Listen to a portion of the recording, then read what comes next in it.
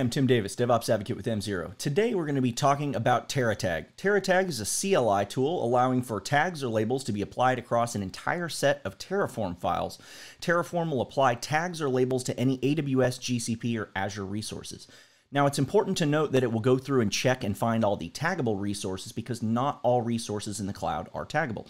If we jump over to the repository here, we can see that it's a pretty simple install and then just a CLI to run. Now, if we jump into my Azure account, I've got several VMs here that are deployed for different things. I'm constrained where I have to have a specific naming structure inside of a specific resource group.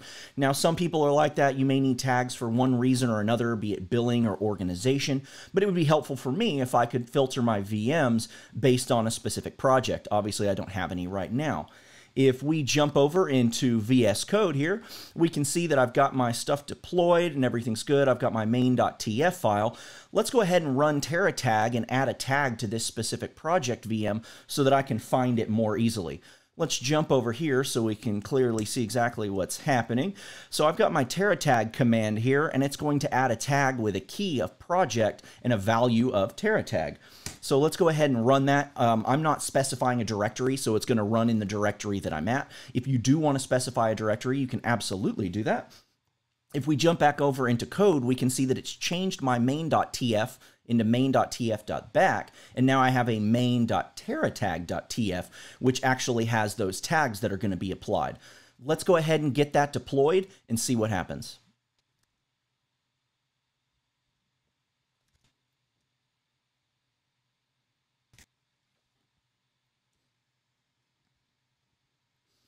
All right, looks like our deployment's done. Let's jump over into Azure here and see if it worked. Let's go and refresh. All right, add filter. Looks like we're good. Tags, project, value, Terratag. vtimd/VM is the winner. So now I can easily find my VMs that I'm looking for. Now let's take that a step further.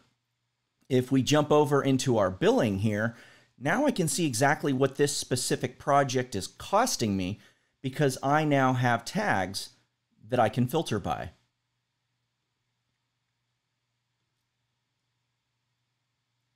And we can see. If you need more information, feel free to check out terratag.io. Make sure to like and subscribe for more tech, and we'll see you next week.